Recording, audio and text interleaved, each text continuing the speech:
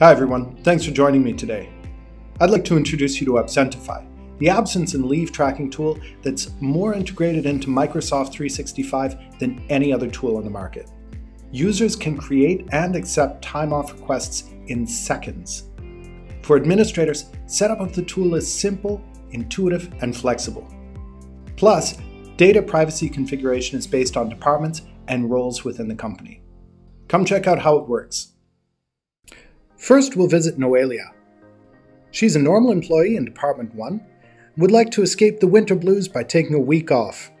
To ask for approval, she needs to create a request. Here she can choose her leave type. If she chooses holiday, it's deductible from her total days. If she chooses another type that isn't deductible, she won't see a change in her days off. Of course, Noelia wants a holiday, and she wants to start on Monday and come back on Friday.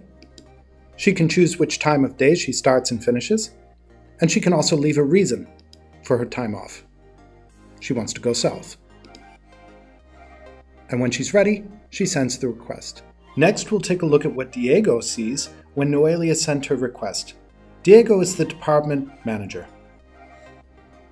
Diego just got an email and a Teams notification prompting him to come to Absentify, click on the bell, and approve or decline her request. Now that Noelia's request has been approved, the status has changed to a darker yellow. Now we'll visit Miriam, who's the Absentify administrator for her company and has full control over the settings. When we go to the top in settings, we can see what choices she had when she set up Absentify for her company. Under General, we see some of the initial choices she had when configuring her company profile.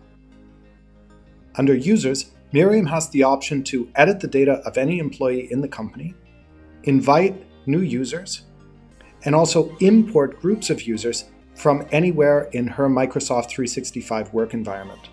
By clicking here, we can edit the information for Noelia. Under Noelia's profile, Miriam can choose which department she works in, who approves Noelia's time off, and which public holidays apply to Noelia from a list of over 250 different countries. Under Schedule, Miriam can choose when Noelia is available to work. And under Allowance, Miriam has full control of Noelia's overtime and time compensation. Under Leave Types, Miriam can define the length of time that leave is allowed, whether time off is deductible from the amount that each employee is allowed, or if time off needs to be approved or not. Each leave type can be edited by clicking here. Each leave type can be changed and edited based on the needs of your company, or you can add a new leave type. Because Absentify is completely integrated into Microsoft 365, you can sync your events in Outlook Calendar.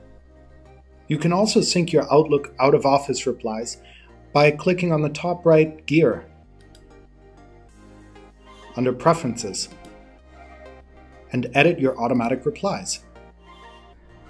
These out-of-office replies also sync with the user's time requests and public holidays. When I click the toggle to enable out-of-office message replies,